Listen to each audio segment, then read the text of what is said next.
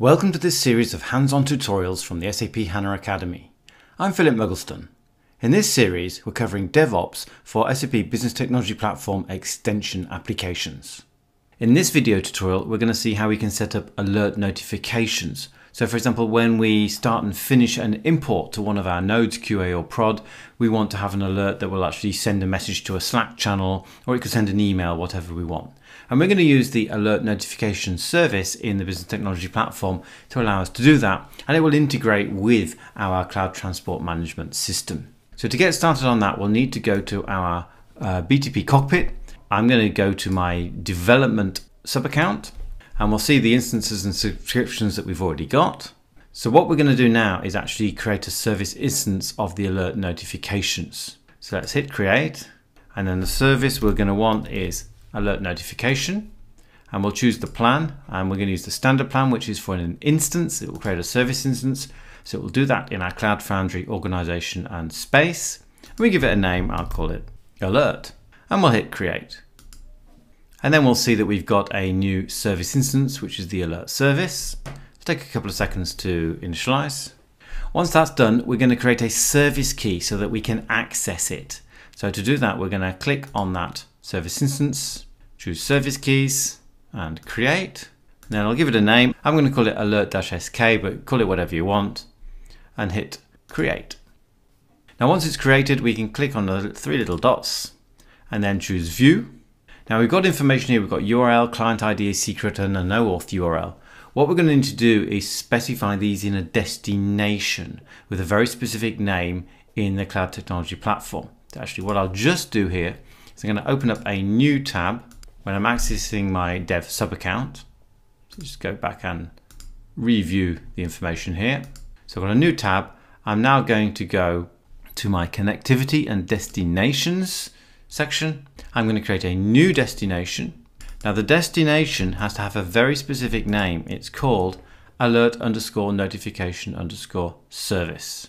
Make sure you use exactly that name. And then we need to put in the URL, and we're going to need to put in the authentication, which will be OAuth to client credentials, and we'll need the client ID, secret, and the token URL.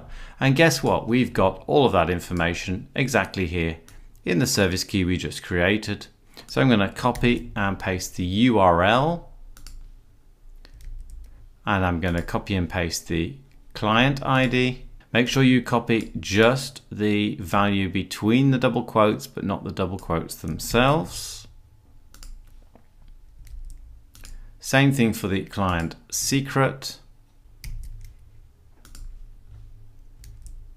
And finally, the token service URL. And once you've got all of that information put in, you should just be able to go ahead and save that destination. So our destination has been configured. The next thing we need to do is to actually go and look and see what events we can actually work with when we're using the alert notification service. For that, we can just pop it into the help portal and go to the alert notification service for BTP. And if we scroll down, we should find there's a section which allows us to see service events. And there are a lot of built-in events that you can access, different things that happen in Business Technology Platform. And one of them is working with the Cloud Transport Management. So if we look at that, we can see we've got a couple. We've actually got import started and import finished.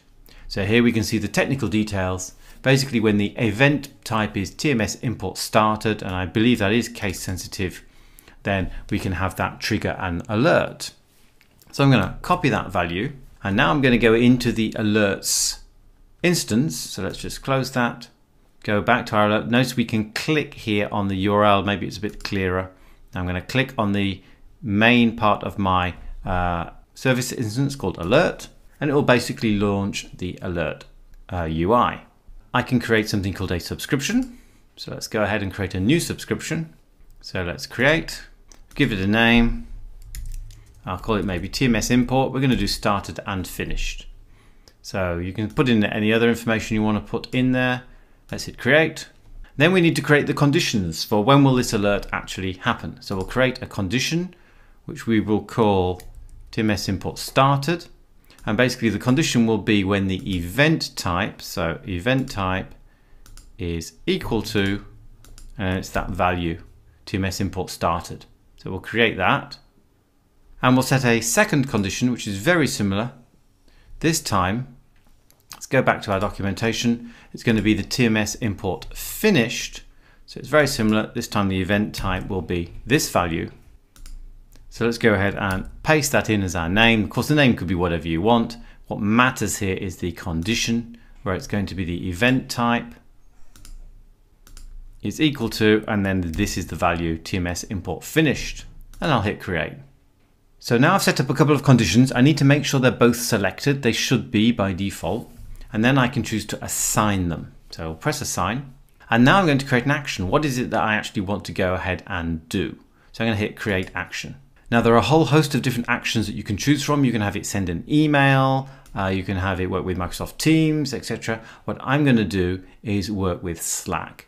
So I'm going to choose to send a message to a specific Slack channel. So I'm going to click here to select Slack and go next. So I can say, for example, send to Slack as the name of this action.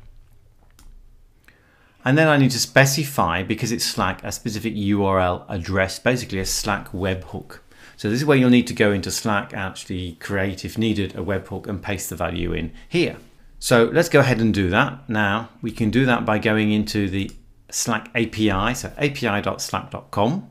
You need to make sure you've logged in, and then you would go to manage your apps. So let's select that, and you'd either have or you need to create an app. So I'm going to create my app. I'm going to do it from scratch. I'll give it a name. Well, our app's called app, so let's call it app, and select a workspace that you're going to use. So that's my workspace, and create the app. Then we need to go to the option which is incoming webhooks, and we'll choose to activate incoming webhooks for this application. And if we scroll down, we'll see we can add a new webhook URL to this workspace. So let's add one, and it's going to say what channel do you want it to post to when you use this webhook. So we'll choose a channel. In my case, I'll go with the general channel that I've got for that workspace. I'll choose allow. So now it's been configured, and we can see we've got a webhook URL, and I can copy that value, and then I can go back into my definition of my alert, and I can paste in that webhook URL, and I can hit create. So we've now set that action up, sending to Slack. Now we can finalize this by clicking assign, and we'll see we've got our overall subscription that's now been created. So basically, whenever a TMS import starts or finishes, we're going to actually send a message to Slack. Now we can actually just open up Slack here and see what's up there at the moment, where we can see that we've just added the app to this channel, but otherwise the general channel is looking pretty empty. So what we could do then is think about how we might want to actually see these alerts. Well, what we need to do is maybe make a change in our application. But before we do that, there's one other bit of configuration we need to do. We need to go back to the Cloud Transport Management, and for each of our nodes where we want to have alerts, we can select to edit them, and we need to come in and say perform notification.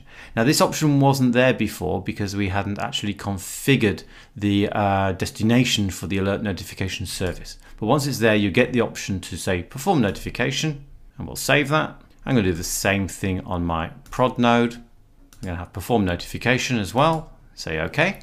And now I may be ready to go ahead and make a change in my application. So we'll go to our development environment. So I'm going to make sure that I stage my changes. Then I'll make a commit with a message, and then I'm going to push. And that will now launch a new continuous integration delivery. And when that's finished, we should be able to then do an import, and hopefully we'll get our alerts. So let's just wait for the CI/CD process to finish. So we can see that the build has now completed. So if we go to the Cloud Transport Management, and we'll just refresh that, we can see that we've got a new initial in the QA. So let's go ahead and just have a quick look at the import queue. And now we can see we've got a new initial one at the bottom of our import queue. The Git commit ID should correspond to 5755. If we have a look, that corresponds with what we've got from that latest build. So we want to import that one. So let's go ahead, select it, and choose import selected. and click OK. And now we get a message sent. A notification is sent to Slack. And if we look at it, we can see that we've got a message. This is default. Of course, you can customize what it looks like, but we've got a message basically been sent to Slack saying import has started in the QA node. And we'll get another message when it's finished. So let's just wait for that. And now we can see we get a new message in Slack. We can see we've got the TMS import finished event type. So the import is finished in our QA node. And we get the details in the event body. Now we've seen how we can use the alert notification service to actually send us alerts, in this case to Slack, but there are lots and lots of other options you could be using so that when an import is started or finished within the Cloud Transport Management system, you can get an alert for that. And if we just want to confirm that it has in fact finished, we can go back here, we can go to landscape visualization, and indeed we can see that there are now 2 succeeded, so that one's finished. And if we look at the prod, we can now see there's a new one to potentially be imported there. So that's alert notifications. You can find more video tutorials on our YouTube channel. If you'd like to be informed as soon as new video tutorials are published, then please subscribe. Thanks for watching.